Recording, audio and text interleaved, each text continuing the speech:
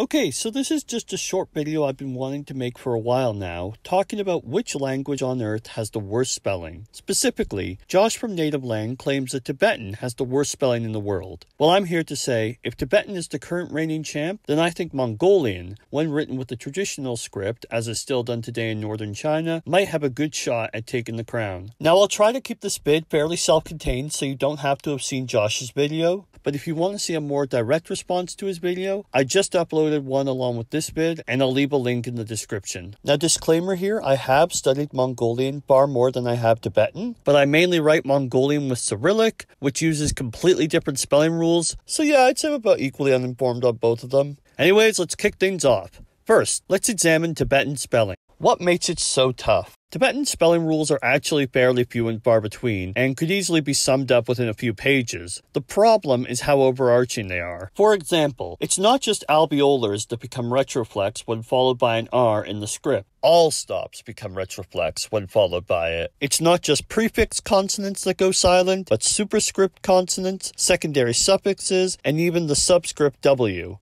This leads to situations where any particular syllable could theoretically be spelt any number of ways, which, as you can probably imagine, could be a total nightmare when trying to remember how to write a word. But it's not that bad for the reader. After all, as I said before, simply remember a couple rules and you're set to go. Traditional Mongolian spelling, on the other hand, is a whole nother ballgame. Let's start on the most basic level, the writing systems themselves. Tibetan is written with an alpha syllabary, in which each letter is written separately in syllable blocks delineated by dots. Mongolian, on the other hand, uses letters connected together in a manner superficially resembling Arabic, with letters changing depending on where in the word they are, though underneath it all, it is still just a simple alphabet. The main issue comes from the fact that unlike Tibetan, in which every glyph represents one sound, though the sound can change depending on the surrounding letters, in Mongolian, many glyphs represent 2, 3, or as many as 4 different sounds, often with no way of telling which one to use in which words. Even in this vid, for many of the Mongolian words, I've just simplified and only transcribed the intended sounds, otherwise you end up transcribing words like this. But this isn't the end of the problem with Mongolian glyphs. There is also the issue that, whereas Tibetan glyphs are all entirely unique and distinct from one another, in Mongolian, many glyphs reuse shapes from each other. This isn't necessarily a problem, after all, Chinese characters work in a similar fashion, but since all letters are connected linearly when written, this means that just from looking at a word, there is often no way to tell what the letters are, leaving you as the reader stuck scratching your head, guessing if you don't already know this word's spelling. I mean, seriously. Sure, words like sitrum may look nasty, but memorize a few rules and you'll always be able to read it. No amount of rules is going to be able to tell you how to pronounce this without just memorizing it.